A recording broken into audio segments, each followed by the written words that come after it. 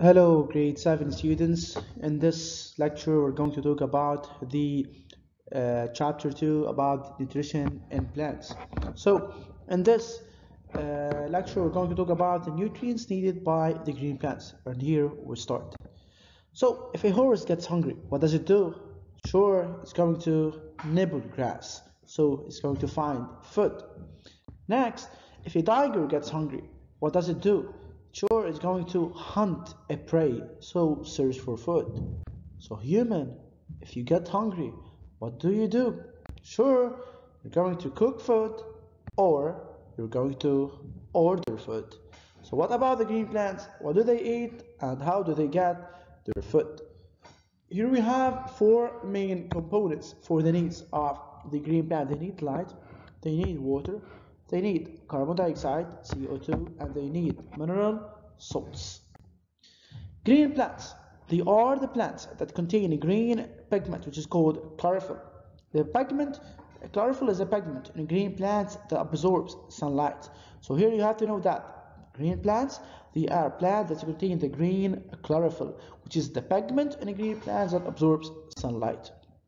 Experiment on page 30 talks about the green plants and water. The objective of the experiment is to study the importance of water for the growth of plants. These two documents, two figures, they show that they contain all the convenient conditions unless plant 1 has water, while plant 2 it doesn't, it lacks water. So the variable factor is water. So table of condition, you have to fill the table of condition. All of them, they are identical except for water and minerals, where they are present in plant 1 and they are absent in plant 2. So what is the variable factor? Is the water. Comparison between these two plants, compare the aspects. Plants 1 that are watered, we're going to talk about the variable factor.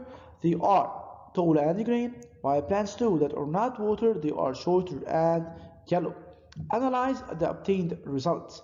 After watering plants 1, the plants they will grow tall and green, yet without water, green plants they become yellow and die.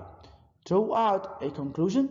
Green plants they need water to grow tall and green.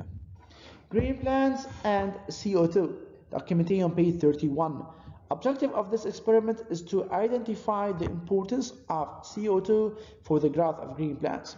Here we have two plants, A and B. Plant A contains all the suitable conditions, while plant B contains potassium hydroxide. The role of it is to absorb carbon dioxide. So here there is no CO2, while in this plant we have CO2. Table of conditions, all of them are the same except for CO2. Why? In the presence, it grows normally. Why? In its absence, they wither and die. Variable factor, carbon dioxide. Aspect, plant 1, that's grow in the presence of CO2. It grows tall and green, while plant B, that's grown in the absence of carbon dioxide, it withers and becomes yellowish. Analyze, in presence of carbon dioxide, plant A becomes tall and green. Hence, in the absence of carbon dioxide, plant B withers and becomes yellowish. Deduction here, plants they need carbon dioxide in order to grow well. So as a conclusion here, we conclude that plants they need water minerals and they need sunlight and carbon dioxide in order to grow. Chapter 2 talking about the nutrition in plants. Activity 2, plants absorb water and minerals. So in this you have to know that leaves, you have to know the stem, the buds, roots and root hairs. How do green plants get their food? How do they get their needs? Here we have an experiment about green plants and water. First experiment is a control one where we have tube A. Tube A contains clay and water. The level of water remains the same. Plant B, where we have a plant. So tube B contains a plant. The level of water it was here and it decreases in tube B after 2 days. Tube C, it decreases a little bit or there is no root hairs.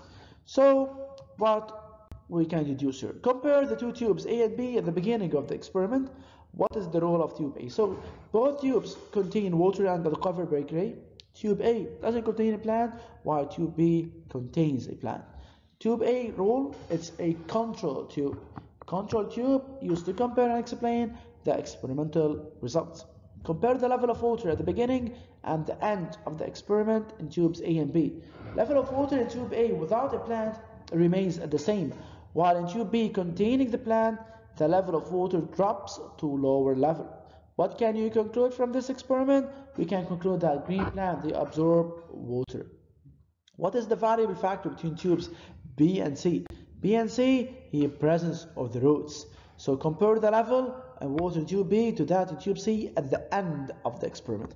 So level of water in tube C, where the plant doesn't have roots, remains the same, while in tube B, where the plant has root dipped in water, the level of water drops to a lower level.